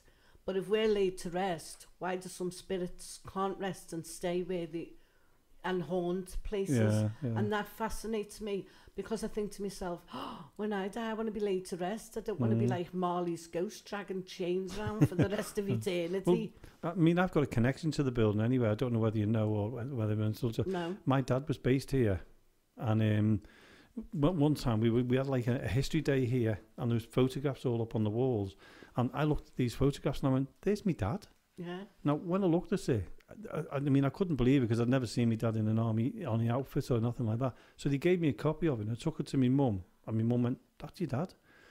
And then all the stories started coming out. My mum used to sneak in here and meet me dad. Oh. So I think my brother was conceived here, to be honest with you. So, you know, but when I first come here, I mean, I don't know whether yourself, you're attracted to a building, and I was attracted to this building, and now I can't get enough of it. Now, I've got to ask you, because obviously you've been to a lot of places with the TV and with theatres and that. Have you ever had any experiences in any of the theatres you've been to at all? Not really. I've been in the dressing room that what's his name, Mohammed Wise. Yeah. He was in before he went on the stage and collapsed and he died. Right. So that they've got a plaque in there. So I never felt anything there. But apparently in Sunderland, there's a really bad dressing room that Sid James died on the stage, and years later Les Dawson went into the dressing room. He was in that dressing room, and he came out white as a sheet, and he said, "I will never go in there again." So whatever he saw in there is connected with Sid James. So right. I don't know. There's also the theatre I went to watch you on, was when you'd done Last Train to Auschwitz over in Epstein. Yeah, and they said there's a lot of spirits in there. I know you were based in there because you were in there for a few days. Did you experience anything in there, or was it just because you were concentrating on the show you didn't get a chance to? I never felt scared. You know, there was times when you think, you feel something, or something just passed, but you don't connect it to anything paranormal. Well, I didn't anyway, but I'm really, really looking forward to this, because one, I don't want to go in afraid, because you can frighten yourself, and also I wanted to know that if there's anyone there, can they communicate with us?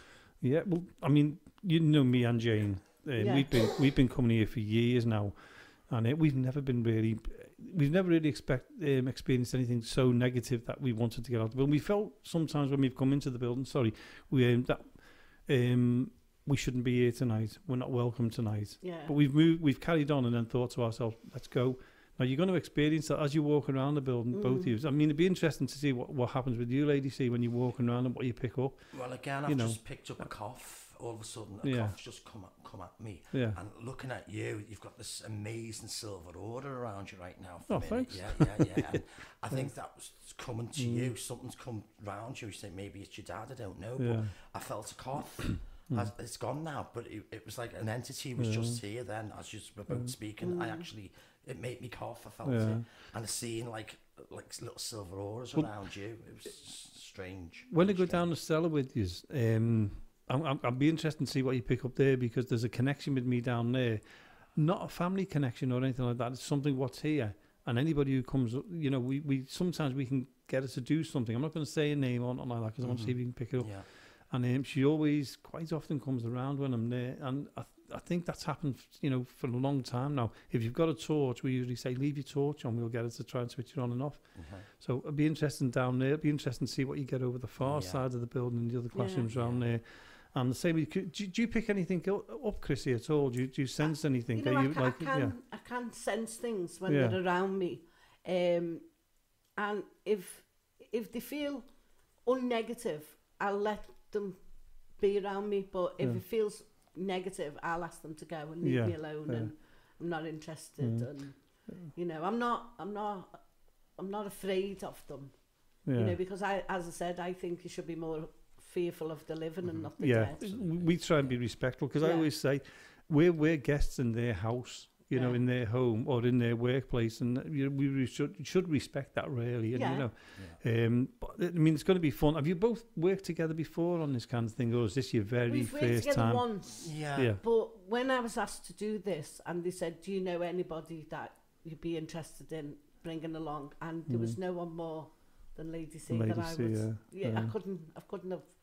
You know, it's just brilliant. It was just brilliant. Like, connection, and since Chrissy's brought this to me, I've become into the mind state of it all, if you know what I mean. Like as Crissy was saying then about like the Epstein, when I've done pantomime stuff there, and stuff, there is an airy feeling about that place. And there's also an airy feeling in the Stwit Theatre in Wrexham. I had a strange... The Stewt? Because if you turn the name round on it, it's Twit, isn't it? Stwit, or whatever you call it. But there was a strange, airy thing about that place as well. And one night as well, the females' dressing rooms were on the ground floor. The toilets overflowed for some bizarre reason, which was so strange, because why should that have happened? You know, there was certain things that were going wrong, and sometimes the production side of things wasn't working. It was just strange the way there was this airy feeling. And the worst one for me was in the Epstein once, when I was doing a play, and I was about to go on. It was a couple of minutes beforehand, and I felt like someone had literally pushed me over. I was sitting down. I thought, I'm having a wobbler here. There's no way I can have a wobbler. I was like, I've got to have this strength. Please, because I just felt like I drained the energy out of me. Something like took the energy away from me in the Epstein, and I was like, oh, please, not now.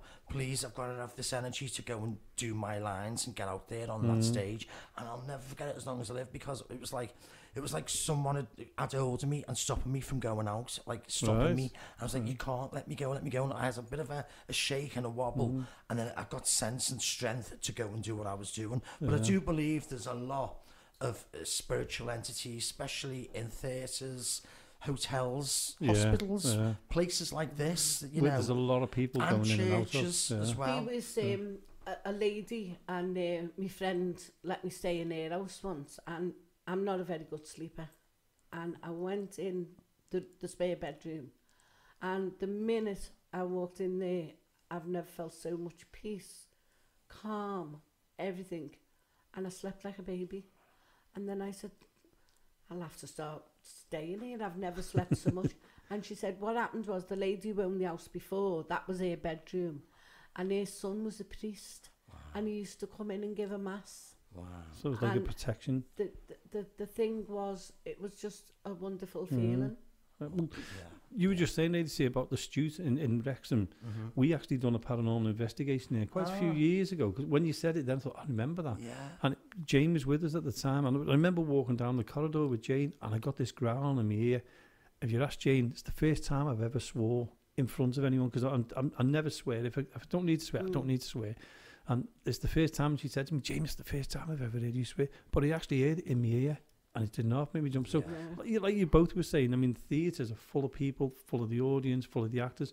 So there must be some kind of presence there all the time in them, because obviously you've got the atmosphere, you've got the sense of people being there. It's in the walls. It really, really is. Because when I ever perform anywhere and it's a new place I've ever gone into, the first thing I do is touch the walls and let them know I'm here. Right. I've always done that, and even the Unity, before we go on, there's like a brick little corridor before you'd actually go in on Liverpool, stage. Yeah, no, the Unity, yeah. And I would feel them bricks and go, oh yeah, it's me, I'm back. Do you know what? That is fantastic. I'm going to do that. I've never and thought you will of doing feel that, something, you really will. If you've had a lovely time in that building, that building will remember your essence that you got applauded for as well. So they remember, it remembers you. And I love the Unity Theatre.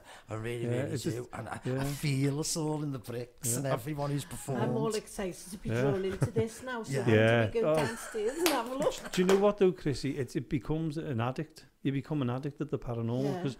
I mean, we're all looking for that real stuff. We're looking for the actual apparition. Would we stay there if we saw the apparition, or would we run? Who knows? But even if you saw something, it draws you back again and again and again. How can you see something if it's dark? That sounds daft, doesn't it? Well, you'll find out when you go down in the cellar, because there's also a thing. I mean, you've never been here before. And we always say, I don't know whether you've done it yourselves. When you go into a room and it's pitch black, and it will be pitch black down there. Your eyes adjust, but then you'll know there's something there because the room goes darker and darker. And I know it sounds silly to say, if you put your hand in front of your face, it's pitch black. But as long as no one runs out and leaves me down there on my own. No. But you know what, Jamie? Out of darkness is nothing. And you'll feel, you don't see, you feel that they're there. You feel it in the darkness. Well, let's go and have a look now then. Well, one more second. I remember the other day you rang me up and you were asking about it. And you actually asked me, why do we do ghost hunts in the dark? Yeah. And I was saying to you, wasn't I? The reason is because with the daylight on now, you see things, you know, you're looking at the doll, you're looking at the dragon thing over there next to you, lady. And you tend to think, you know, your concentration's on everything else instead of that. Now, when you go in the pitch black, your mind, it's the only thing, and it's no disrespect, but if you think of a blind person, your senses kick in. Oh, yeah. Your sense of smell, your sense of hearing, and you're feeling things. That's my phone. I should have turned it off. Sorry. Well, sorry. I forgot what I was going to say now. Oh. So the thing is, you say, like, if you're blind, your senses kick in. How do you know that it's not your imagination kicking in? Well, it could be. I mean, there's a thing, isn't there, where if I told you what was going on down in the cellar, as soon as you go down there, as soon as you turn the lights off, it's like anything, isn't it? Your mind starts over-exaggerating and you start picking things up. We've been told that, 1, it's haunted, 2, it's going to be pitch black, 3, your brain is going to start going, oh, this haunted, oh, I'm getting scared, oh, this dark.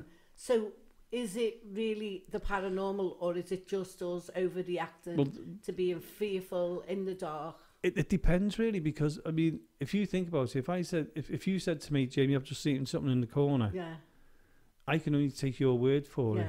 And if I said to you, I've seen it, you can only take my word for it. The paranormal is really difficult to prove, and we've talked about this before. But I mean, you've got me, Jane, and Roy, who've been here loads of times. I mean, me and Jane virtually live here. So if you say I'm picking up this name, or this is happening, we will confirm it. If it's not right, we'll say to you, no, we've never heard of that before. And we'll do the same with you, ladies. You know, we won't feed you the wrong information. We will say no. And I mean, we look, when we do ghost hunts, we always do debunking. You know, we'll think, no, it wasn't. And we know this building, we know the noises. You know, if we hear walking in the hallway, we'll tell you that's walking in the hallway. If it's walking past us, I'll say, no, that's on the street. You know, we'll tell you, we'll be truthful with you. So you'll enjoy it. So, right, I know that he's itching to get down there. So what I'll do is, one last question is, what are you looking forward to mostly tonight? This is to both of you. For me, a proper connection of somehow, because I do believe in it anyway, and I believe in visitations and stuff like that, and it's the feeling of like I'm on my own journey here, looking for my own signs to lead me in the right way for my own life and what I do. And I believe my ancestral realm will guide me at that. And I think the more perceptive I am open to it, the more I'll get, like, say, rewarded from it. So that's what I'm looking for, that achievement of, I really believe, and this is going to be like the icing on the cake for it with me. Right, and Crissy? Well, more or less the same, you know. I'd like to get from this a message, you know, and something positive. And you know, I've seen a lot of paranormal things, and sometimes you think, have they thrown that stone there, or why are they screaming and running out? And they frighten themselves. But if you try and stay in control of your fear, because we're all afraid of the unknown. Of course, yeah. I mean, so that's what. We've been doing ghost hunts. I mean, our group's been going for 10 years now, and we still get scared on things, so it's understandable. My hand's getting really hot. Your hand's getting hot? I feel that. Oh, I'm standing next to you tonight. I'm cold. No, honestly, this hand is starting to tingle and get hot. One hand's cold. Well, that's good. One hand cold, one on hot. So you're feeling energies. You're starting to you're becoming receptible to the energies. I can feel the heat off here. Yeah. Wow. It's getting really hot. Hot, yeah. That's me. So that's warming you. What we'll do then is warming you. It's warming you up, as it's letting you know that we've let them know that we're here now. You know, the entities, and if you get a tingling sensation as well, it's like you're starting to open up more to it. I mean, I'm not here to disrespect any spirits. No. I'm not here to take the mick out of any spirits, but I'm here to have fun and have it a nice, instead of it being a doomy, gloomy thing, I'd like it to be a positive, happy, you know, a bit of fun, a bit of reality, and see what happens. So what I'm going to do then is I'm going to ask both of you, if it's possible, would I be able to contact you and get you on the phone and ask you what you felt after you've been here? Of course. Is that okay? Is that That's okay amazing, with you? Yeah, it's fine. So we'll have a good chat on that, and we'll do it that way. Yeah. But what I'm going to do, I'm going to let you carry on now, because I'm coming with you and I can't wait for it tonight, because we haven't done anything yesterday. Chrissy's on the way out now. So Crissy, thank you so much for your joining in there, and Lady C, thank you so much, and I can't wait for tonight. So that was Crissy and Lady C, and we're on our way down into the cellars, and we'll tell you what it was like later on. So, Jonathan, Marie, that was Crissy and Lady C when they came in the other week. How interesting are they? You know, they sounded excited about it, didn't they? They really did, and not doing a ghost hunt either, or Crissy Rock only doing one. Yeah, she went with another group, and you know. The group were more frightened than she was. That's hilarious, isn't it? But I mean, I can't tell you what happened in the cellar. I mean, they done the comedy side of the paranormal. That's all I'm going to say. It wasn't a serious investigation, but after we'd finished the filming and everything else, we did do a little bit of a serious investigation. And strangely enough, it was really weird. You know, things went on, but I think I'll leave that for Crissy and Lady C to tell you about. Yeah, look forward to that. Yeah. So we're not far off the end of the show now. It seems to have gone quick this week. It does. Well, it would be for you, John, wouldn't it? You know, you only just turned up halfway through it. Well, you know. Marie, you were the same. Well, no, you were here, weren't you? You just disappeared somewhere. Yeah, I went to go get a brew, didn't I? When I was no change doing a bit of recording. And then you suggested bringing a Tassimo into the office. Into the studio. I did. I think that's a damn good idea. I think that's a great idea. It'd be great for you two. You two be sipping away, and I'm trying to talk to you. I think you're outvoted, Jamie. All you do. That's all you do. You're outvoted. Bring the Tassimo in. Am I the only one who's serious here? Serious? With all the goings on? What all goings on? All the things that happen on these investigations. Yeah. Well, come on then. Now you've opened the book here. You've a book of worms, that is. Can you think of any? Oh, it's not a book of worms. It's a can of worms. Can of worms. That's the one. Yeah. So come on. You know, you brought it up. Come on. Well, that's the first time. That's the first time I've heard Marie go quiet. So I can think of something, Jamie. Okay. Go on then. And there will be payback. Got to say. On me or you? That's the worry. The worry is it's on Marie. Why? Tell me what it was then, because I haven't got a clue. Because I was walking somewhere not so long ago, and then all of a sudden, someone jumped out at me. It wasn't Marie by any chance, was it? And my heart is still pounding now.